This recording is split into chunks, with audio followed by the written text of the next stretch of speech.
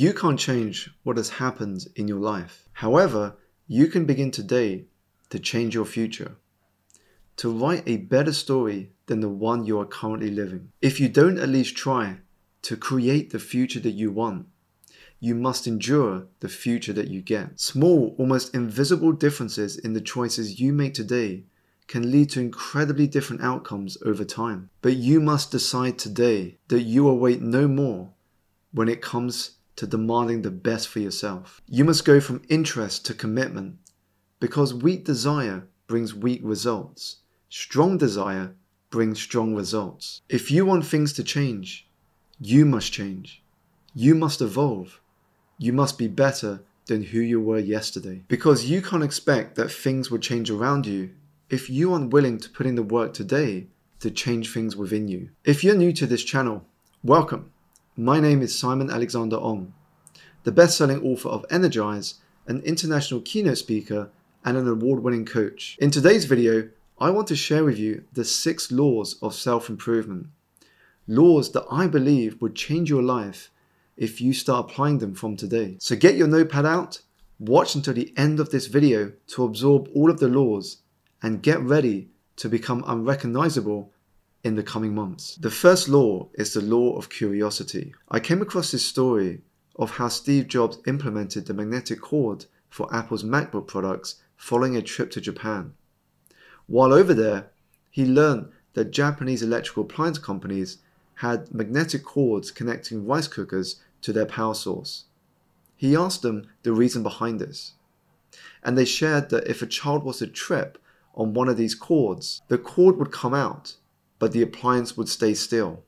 The appliance would not fall off the kitchen table and hit the child. And Steve saw an insight upon hearing the answer to his question. When he returned to California, he said to his engineers, "I want us to bring a magnetic cord into our next MacBook products." When he launched it, journalists and editors in the technology field hailed the move as genius. Curiosity, it appears, can lead to innovation and originality. Curiosity also helps me towards doing the work that I now get to do today.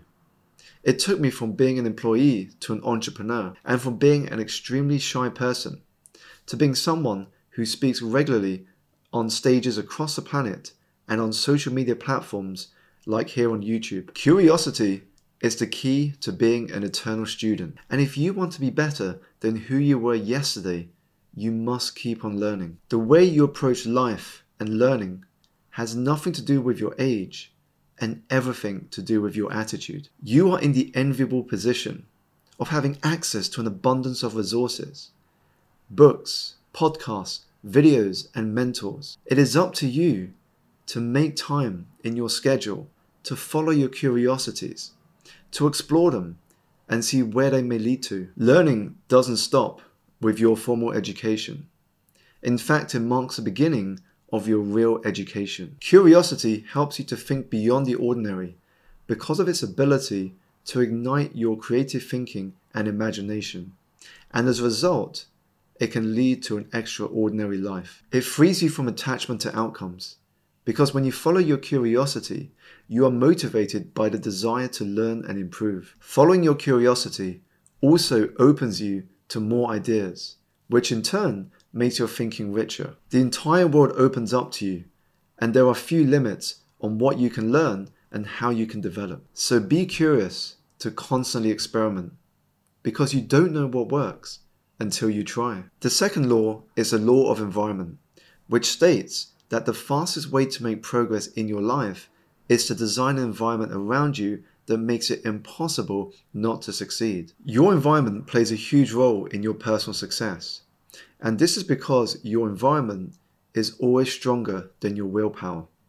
Stock your kitchen cupboard with unhealthy food, and that is what you will be eating. If you want to fulfill your potential, therefore, you must have the right environment around you. Significant growth in your life will not occur unless you are continually challenged in your environment. The environment that you live and work in has a massive impact on your level of energy as well. And that is why early in my entrepreneurial career, what I did was to curate my very own mental board of advisors. These were people that had impacted my life in a positive way, from authors to speakers and people whose videos I watched. What I did was to choose 6 of them, 6 people whose wisdom and insights I could lean on. When I went through a challenge or I had a question to ask, I would go into my imagination, take a seat at the top of this table, and listen to what each of these advisors would tell me. So what can you do today to upgrade the quality of your environment? From the people that you spend time with, to what you read, and from what you watch and listen to the physical environment that you create in your home. The third law is the law of silence. Most of us don't like silence because it forces us to confront ourselves. But silence helps to disconnect us from the noise of the world outside. And silence is far from empty. It is full of the answers, wisdom, and insights that you are seeking. In this space of stillness, you give your innate wisdom a voice. You allow your creativity to blossom, and you experience an awakening of clarity. Think back to when you have had some of your breakthroughs. Chances are that they came not from staring into screens or working long hours at your desk, but from disconnecting and being in a meditative state. States that arise from doing activities such as swimming, running, being on a long-haul flight, or enjoying a long bath or shower. As Rumi noted, the quieter you become, the more you are able to hear. You need moments of silence in your life if you want to self-improve. You need it to gain perspective. You need it to connect with your true self. And you need it to stay balanced. Slowing down in a world that is only getting faster is a superpower.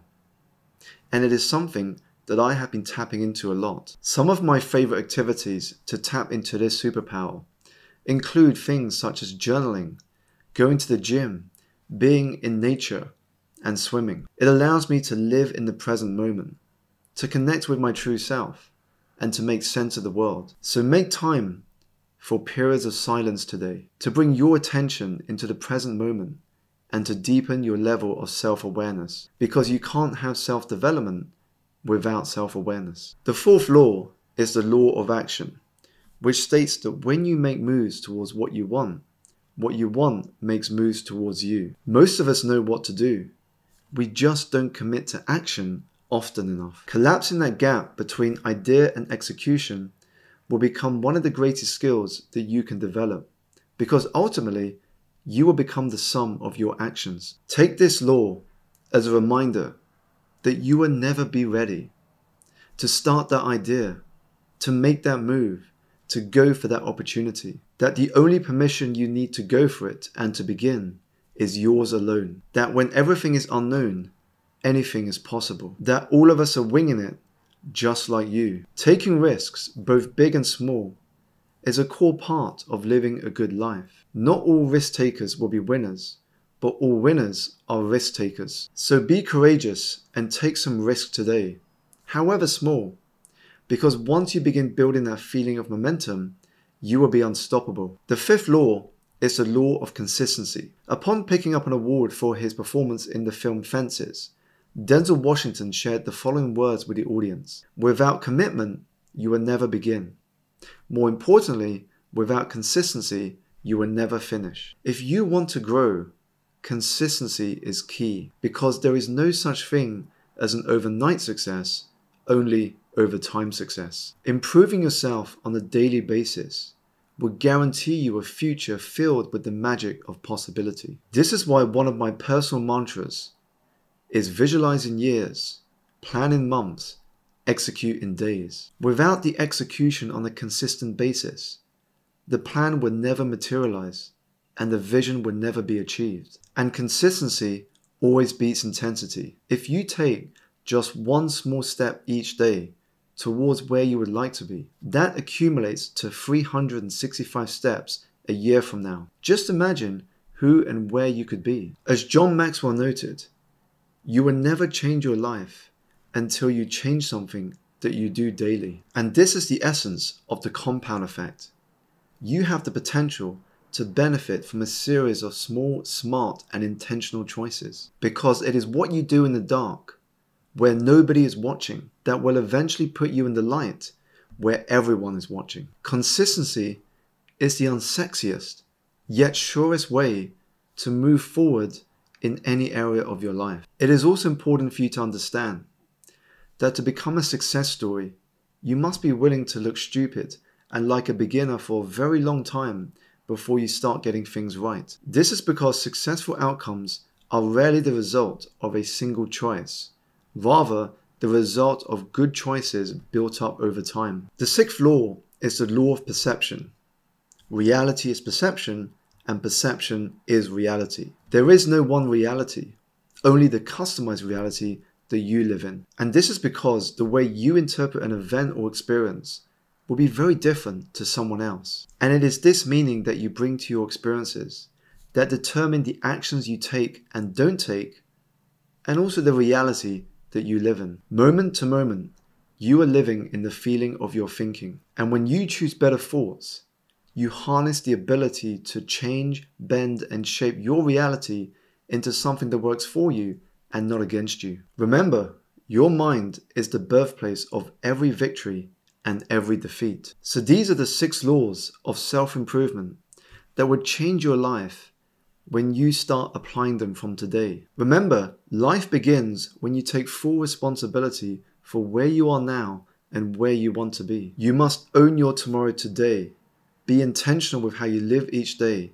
and build your life around that which matters the most. Death is not the greatest loss in life. The greatest loss is what dies inside of you while you are still alive. Let me know in the comments below what law you will be focused on in the coming weeks.